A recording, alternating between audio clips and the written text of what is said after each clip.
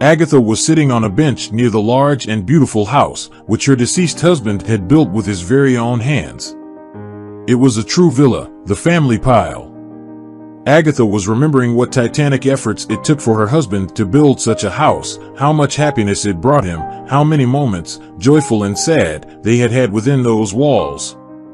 However, the greatest pain was the death of Robert, who left the world silently in his sleep. He had gone to bed late at night and did not wake up the next morning. Agatha missed her husband every day, although 2 years had now passed since his death. She would remember with affection each day they had spent together. Once upon a time, she had been happy, but now she was living a nightmare. The problems began ever since her son moved with his wife, supposedly so that his mother might not feel lonely and to help her with domestic tasks, but instead they had begun to torment her. More accurately, it was the wife who was the ringleader of the persecution, while her husband most often kept silent, supporting his wife. Now and then, Agatha had lived a long life, and she knew perfectly well that her son and his wife only wanted to acquire the house. When it became known that Bethany was pregnant, the harassment became simply intolerable. Agatha tried to spend each day out of the house so as not to hear the shouted demands of Bethany, who always found something to be unhappy about. Just now, on the first floor in the kitchen, another scandal had taken place, and Agatha was sitting on the old bench and drying her tears. The idea that her own son might not need her was unbearable for her. The grandmother heard their voices. There was no need to eavesdrop here. Bethany was shrieking so loudly it could damage your ears to hear it. "We are going to have a baby." "Why can't you understand?" screamed Bethany. Her voice was so harsh and piercing that the grandmother's ears were already hurting. The sound of a cup or plate smashing was heard, then something heavy striking the table. No row was complete without plate smashing. Bethany didn't see fit just to shout and curse every time she needed to put on a show. "I don't want her here. I'm going to grumble and wander about day and night, waking up the baby. I want to live as a family, without oldies. Is it so difficult to understand? Just you, me, and our baby. My God, why is my husband like this? How much longer is this going to go on? Ultimately, who am I to you? I am your wife. I am the mother of your unborn child, and you keep me on with this idiocy to try and persuade me. I don't want an old woman living here, Bethany. She's my mom." "You don't treat your mom this way," James objected limply. His wife gave no reaction to his interjection, and he continued. The smashing of plates stopped, probably because he grabbed her hands. "Stop pulling tantrums. My mom is always cleaning the house, cooks, washes our clothes. If she goes, what'll happen then? Tell me, are you going to do all that? No, you'll start complaining and saying you need a housemaid. And what will I tell you? That I'm not going to spend so much money, especially when we can get these jobs done for free. The baby is coming soon, we have to save money. You don't work, by the way, in case you forgot," James added, the sarcasm evident. "My God, James, I am sick and tired of you. You're worried about the money?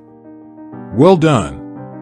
Thanks to your greed, we have to put up with your manky old mother. My mother isn't old, and she isn't such a country bumpkin. She had a busy life in the city, and yours just sits on that bench all day." Bethany returned to breaking something, and you could hear James shouting in protest. The grandmother heard the row and began to feel bad. Her heartbeat sped up, and a pain appeared in her chest. She got up and left the terrace. Slowly she headed to a neighbor's to pass some time in silence. Agatha entered the terrace of her neighbor's house.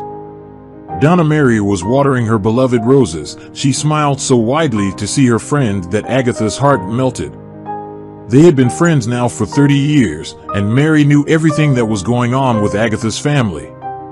She felt huge pity for her friend. After all, Mary's sons were behaving completely differently.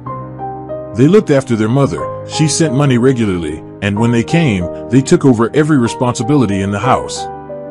But Agatha's son was a totally different man, and her daughter Sophie, she immigrated long ago. She only sent money to her mother and called a few times a week. The friends wandered over to a pergola. Mary brought a tray loaded with a teapot, teacups, and a little jar of handmade fruit pastries. Mary poured the tea into the cups, and they immediately sat down on the spread rugs just to talk and be together. Mary had bad news for her friend, but she didn't want to tell them to her until the last minute. Only there wasn't any other time now to do it. Mary understood that it would have been better to inform her friend earlier, but now she had nowhere to hide.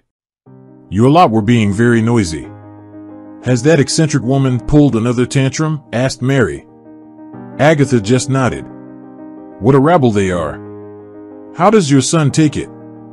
Did you call Sophie? Maybe she could tell him what a terrible wife he has. I don't want to tell her that they've moved in with me. Sophie has been in the hospital with her husband every day. She's always crying when I speak with her. She says it's all good, but how can you fool a mother's heart? It's obvious that it's all bad, and probably there isn't hope. I remember how sad I was when my beloved went into the cold earth. Oh, how I suffered. I imagine how my Sophie is feeling now. I suppose she can't be calm even for a minute. And in this difficult time, I'm not going to make things worse with my problems." Agatha shook her head despondently. If only everything could work out with her and her husband could survive. But there doesn't seem to be much chance of that. He's been this way for too long. I can't believe Sophie is going to be a widow at 30 years old. Oh, Mary, you should see them. They were smitten. They're as in love as my husband and I were. But these ones are always fighting. What kind of a marriage is that? Both women sat quietly. They heard shouts and cursing from Agatha's house. She closed her eyes and tried to stem her tears. It made her so sad to witness all this. The cold season was now beginning, and very soon she would have to sit on the bench all day, in spite of the rain, snow, and low temperatures. Of course, only if Bethany didn't throw her out of the house this minute. The grandmothers continued drinking tea. Agatha saw that her friend had something to say to her, but that she dared not speak. It seems that Agatha understood perfectly what the conversation was going to be about. After all, they already spoke about it once, but in very abstract terms. "My kids are going to live in Italy," said Mary. "I've been wanting to tell you for a long time, but I always thought I would delay the conversation. You have a daughter who is soon to be a widow, and above all, who is very far away. Your son and his wife are driving to kick you out of the house, and now I'm giving you bad news. I've waited until the last moment. However, tomorrow I'm going to the Dirty to prepare some documents because I'm joining my kids in Italy." Mary lowered her gaze. She didn't know what to expect from Agatha. The news wasn't pleasant, after all. She looked at her, smiling a little, trying to disguise her awkwardness, and Agatha hugged her friend and wept. She was happy that Mary would have a better life, but in truth, she didn't want to part from her. She knew how much she would miss her, and the situation of her life was very much out of the ordinary. She stayed the night at her friend's house, and they spent all that evening and through the night together. At dawn, they said their farewells. Agatha and Mary understood that they were saying goodbye forever. Tears ran down their wizened cheeks. 30 years of friendship were coming to an end. Of course, they'd be able to telephone, but it was unlikely they'd see each other again. Agatha felt how the tears flooded her tired eyes and how heavy her head was. She hugged and hugged her friend and could not let her go. At last, Mary got in her car and began to move off. Agatha stayed in the road, looking at Mary's son's car move off. They would not see each other again.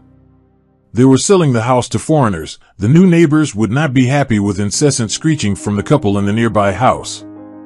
This meant inevitably that new conflicts would appear. Some days later, Agatha was still yearning for her friend. They had seen each other in a video call, but all this was at a distance. Agatha was sad, but she was trying to keep control of herself. The old woman passed all morning in the garden, collecting vegetables. Agatha heard a brief dispute between her son and daughter-in-law in the morning, but Bethany simply didn't have time to fight. James left for work, leaving her alone with his mother. It was what Agatha feared more than anything. She couldn't be alone with this snake who was searching for any excuse to poison the life of her mother-in-law. Agatha sighed deeply. There was no other option. The grandmother began to prepare breakfast, and she turned on the television, which hung over the extractor fan's hood. Bethany never helped her mother-in-law. She would say she had just had her nails done or that she was pregnant. Agatha didn't insist and calmly put up with Bethany's mood swings. Of course, her son said that it was all because of the pregnancy. Agatha herself had seen this horrible behavior long before the pregnancy. Bethany had an awful character, and she wanted everyone to do only what she required. She simply couldn't bear when things didn't go according to plan. She would almost tremble in these situations. Bethany would lose her patience right away. Agatha never understood why her son chose such a snake as she, but with all her might, she tried to accept her. Bethany, however, did not appreciate this. "Once again, with your cooking, the whole house smells now," said Bethany when she came down to the kitchen. She was wearing a silk robe, which hid a short lace nightgown. Bethany was very beautiful. It was hard not to look at her. She seemed more like a film star who had been brought accidentally to the village. If there was a reason that James chose Bethany, the most likely is that it was just for her looks. Bethany was absolutely beautiful. She had blonde hair down to her waistline, which curled like silk, big blue eyes, porcelain skin.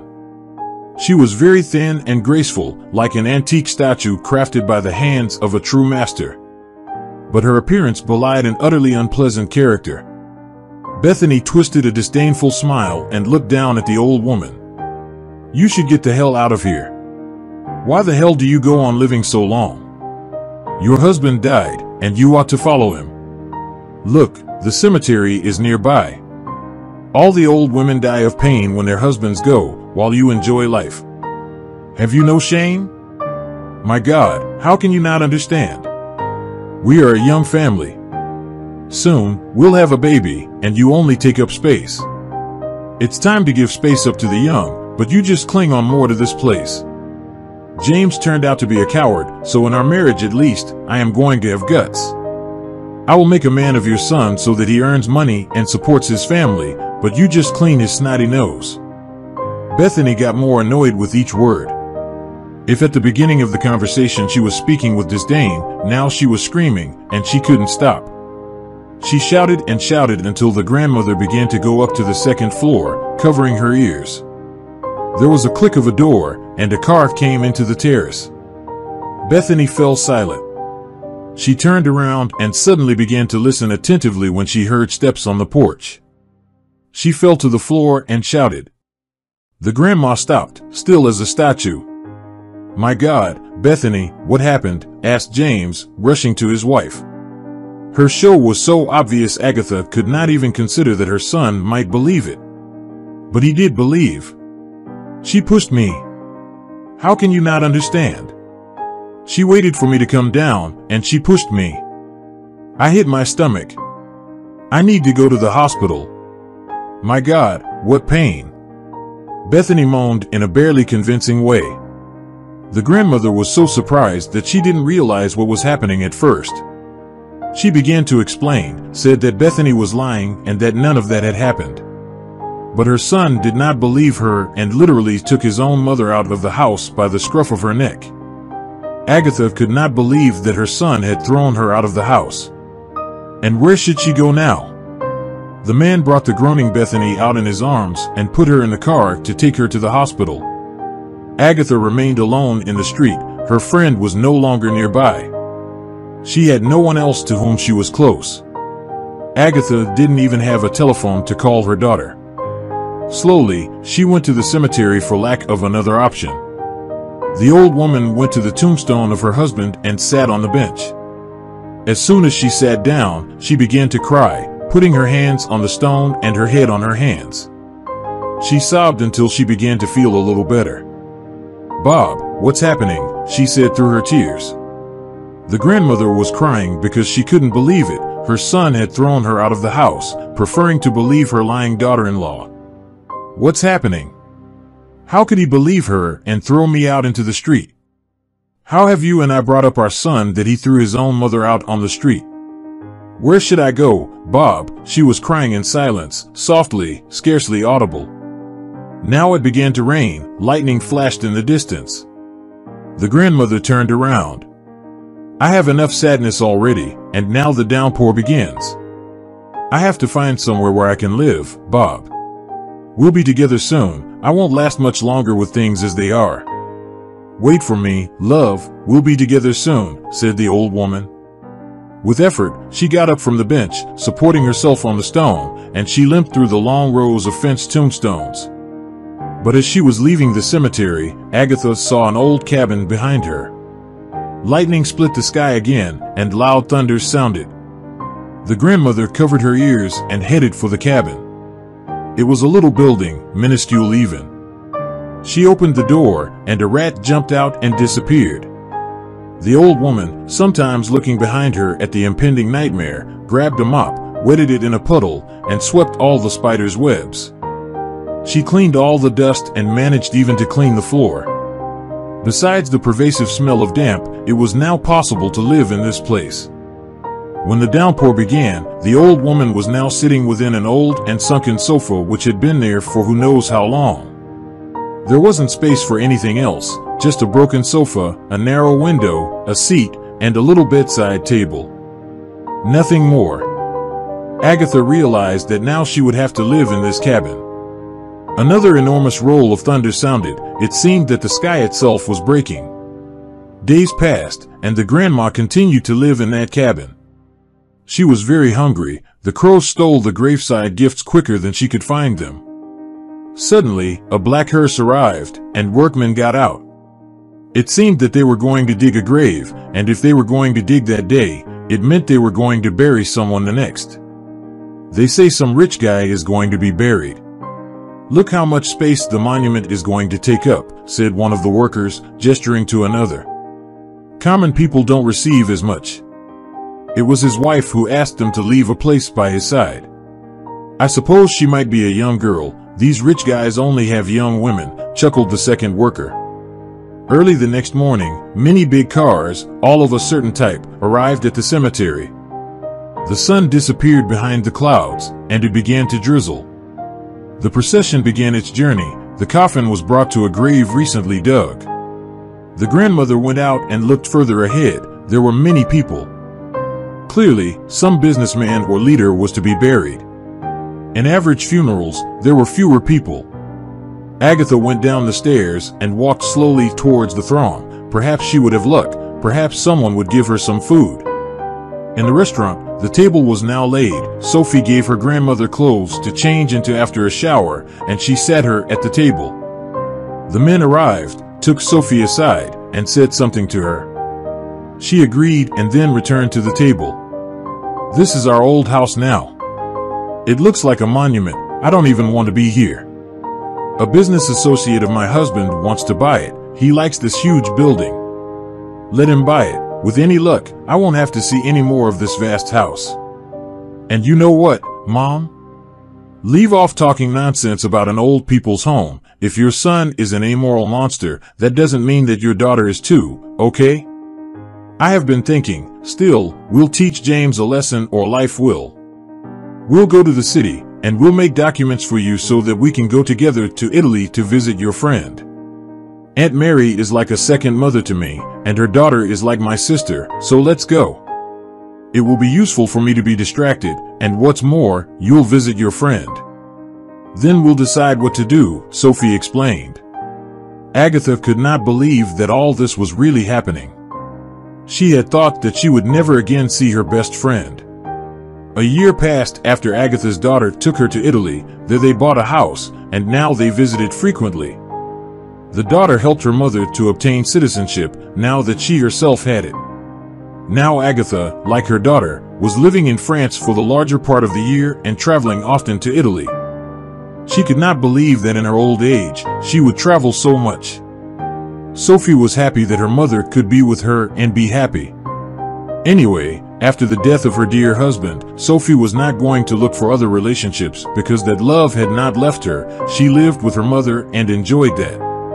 But Sophie had a secret which she did not want to tell her mother. The old house of her mother no longer belonged to her. James sold it, giving way to the persuasion of Bethany. It would be a hard blow for her mother. After all, she even dreamed about the house built by the hands of her husband. But many worse things happened afterwards. Bethany, after giving birth to James' child, left him for another rich man and lived by the ocean. James tried to look after the child for a while, but at last delivered him to the orphanage, saying that he could not meet his responsibilities. When Sophie learned of this, she wanted to adopt the child, but by that time, another family had adopted him, which calmed Sophie a little. Such babies rarely stay in the orphanage. The grandmother was sitting on the open terrace and admiring the fields of lavender, which she could see well from this spot. She was sitting in an expensive wicker chair with an embroidery frame in her hands, and she thought that she was very happy. She looked at her daughter, who was playing with two large pod greyhounds, and she smiled. Who could have known, scarcely more than a year ago, she was passing nights in a cabin in the cemetery because her son had thrown her out on the street. She thought she would die of hunger there, and now she was sitting, admiring the provincial countryside. It was incredibly beautiful here, not to mention the intoxicating aroma. Very soon, she and her daughter would fly back to Italy to pass 2 months in peace, tranquility, and most importantly, by the sea. They would go back to being together, Marion. Things will be as they were before. In all her life, the grandmother never lived better than after she met her daughter in the cemetery. She would always be grateful to Sophie for housing her and for being with her in that moment. Thank you for joining us today on Deep Stories. Be sure to like and subscribe and hit that notification bell so you don't miss out on our next video.